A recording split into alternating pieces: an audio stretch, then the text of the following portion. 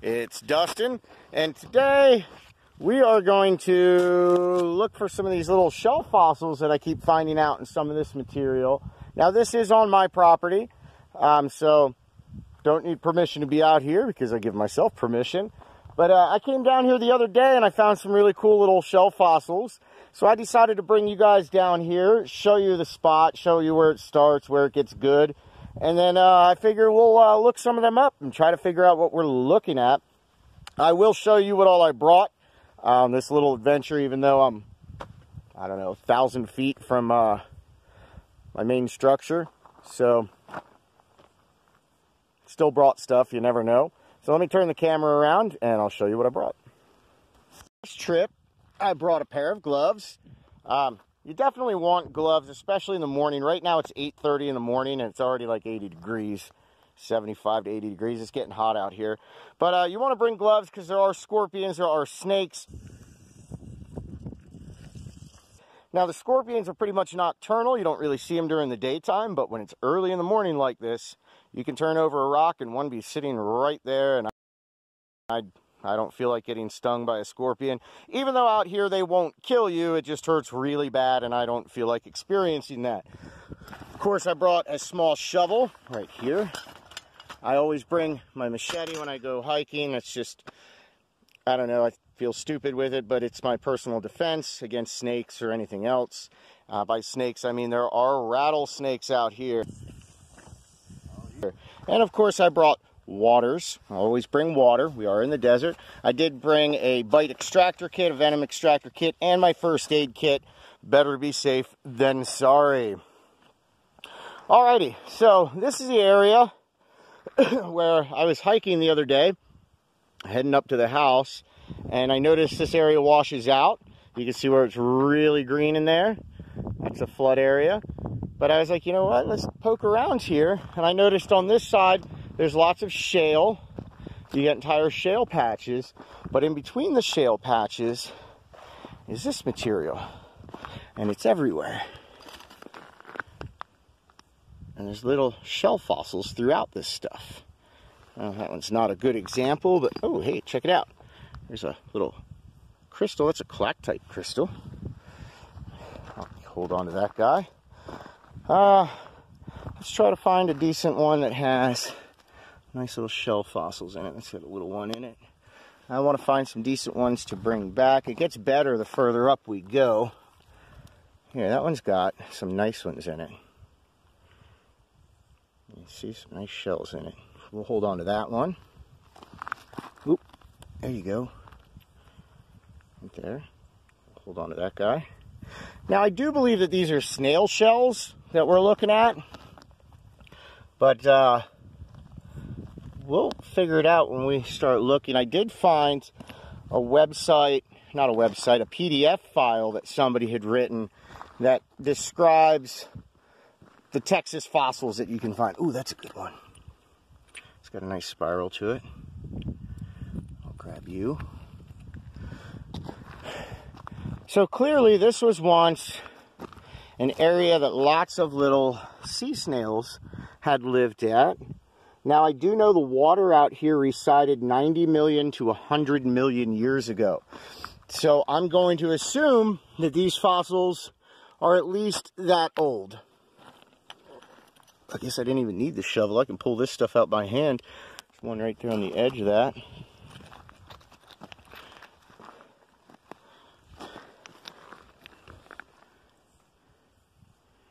Some nice little things inside of it. Looks like a worm. Let's find some better ones than that. Little spiral. I'll hang on to you too.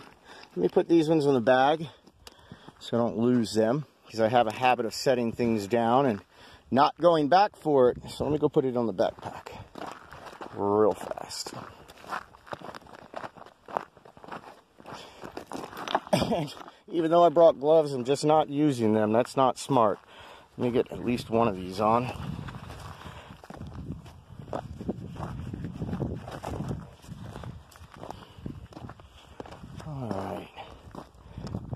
is over here. Out here, this rock shows good weathering.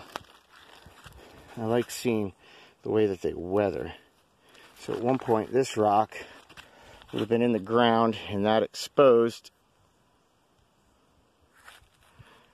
That way, wind was able to cut into it. All right, let me put you down.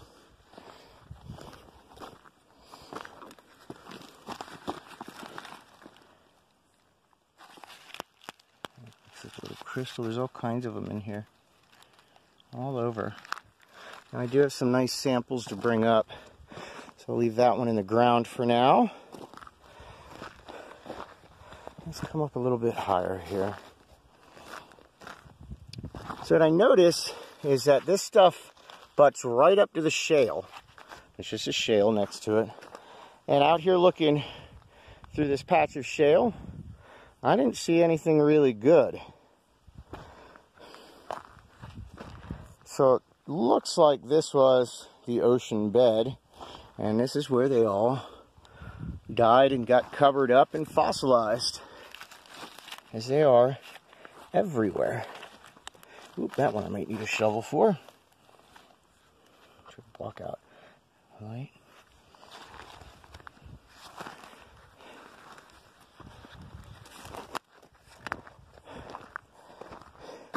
And then the patch of it just fades out. It's just that patch right down here for about, from here to my backpack, for about 50 feet.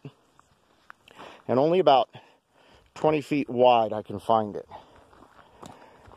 Over there I haven't found any of it. Over there I haven't found any of it. It's just right in this area. So we've got a few specimens there. I think it would be a good idea to bring them up. Let's see if I can't pull a couple more real quick.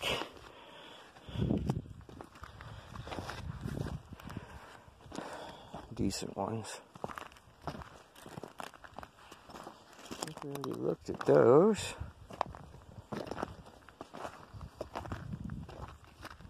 Now I pretty much only like pulling out some specimens.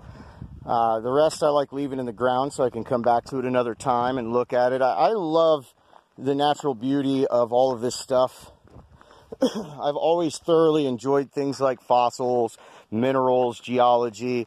For those of you that do know me from other YouTube channels such as Coin Op, you'd know that I also love coins. Let me turn the camera. I enjoy anything that involves searching, looking for rarities, looking for treasure. That's why I've always enjoyed gold prospecting, gem hunting, coin searching. So this is just right up my alley. I absolutely love this. And as I said before, I'm learning as I go, so you guys are going to learn with me. If you already know what you're looking at and talking about, let me know down in the comments what I'm looking at.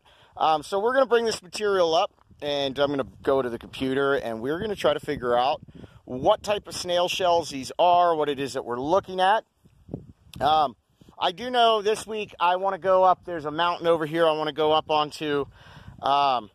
Around that area we found some decent arrowheads and some pottery. So I want to go up there and do an arrowhead hunt. I'll bring you guys with me. This was Apache territory, so I love finding the arrowheads and spear points from that.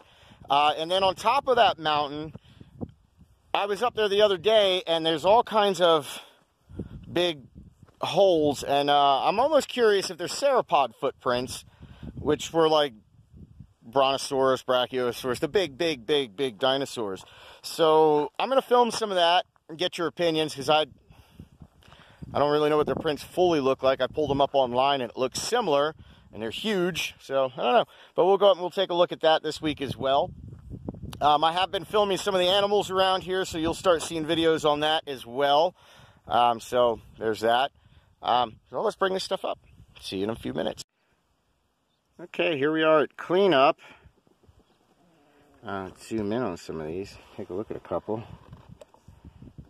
That's one of my favorite ones so far. You can see the shell spiral in it.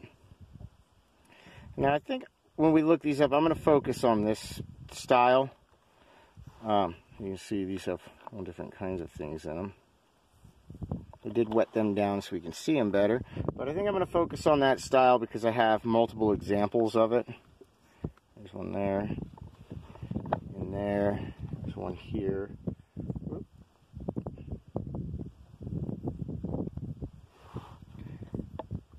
There's a little one up in there.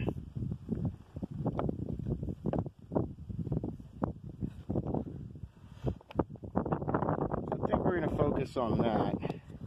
And I did take some better photos with my, well, some photos with my camera, but size reference for you. About an inch, not even 3/4 of an inch. And then that guy in here is just shy of an inch as well. So there we go. There's the ones that we collected. Now let's go try and figure out what all we're looking at. Okay, well, my microphone is not working. I'm going to have to address that later on. So I'm going to use the computer's microphone. Sorry about that. But anyhow, I came across this book online called Texas Fossils, an amateur collector's handbook. And it was written by William H. Matthews III. So Texas Fossils, an Amateur Collector's Handbook, and I found this to be very useful. So I'm going to scroll down to what I believe we've come across. I believe it's on page 60. So in my opinion, especially by the diagram, I would say we are in class Pelecypoda. Now, Pelecypodas, members of this class live exclusively in aquatic habitat and most abundant in marine environments. Now we know this area was under ocean until between 90 to 100 million years ago. Now Pelecypoda includes such familiar saltwater forms as clams and oysters, as well as common freshwater mussel. Pelecypods range from the Cambrian to recent age, but more abundant in Mesozoic and Cenozoic rocks. So let's go up and take a look at those time periods that they just said. See if we can find one that fits our time period from when we know the water receded out here. So if we are looking at this little diagram they have of time frames, the Cambrian period was 100 million years ago. That's about when the water resided here. So these fossils, in my opinion, are around 100 million or so years old. If you look up at the Mesozoic time period, that's between 45 to 70 million years ago.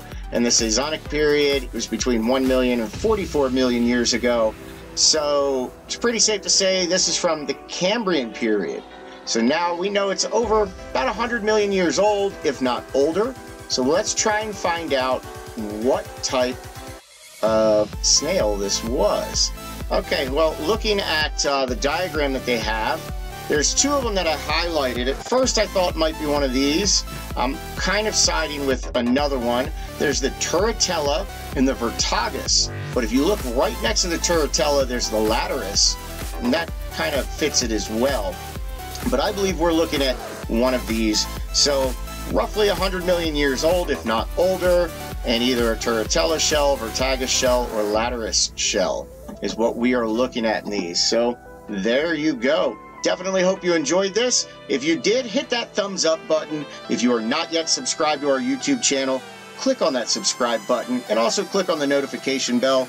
Leave me a comment. I will respond. Let me know what you think. And I'll see you in the next one. Have fun.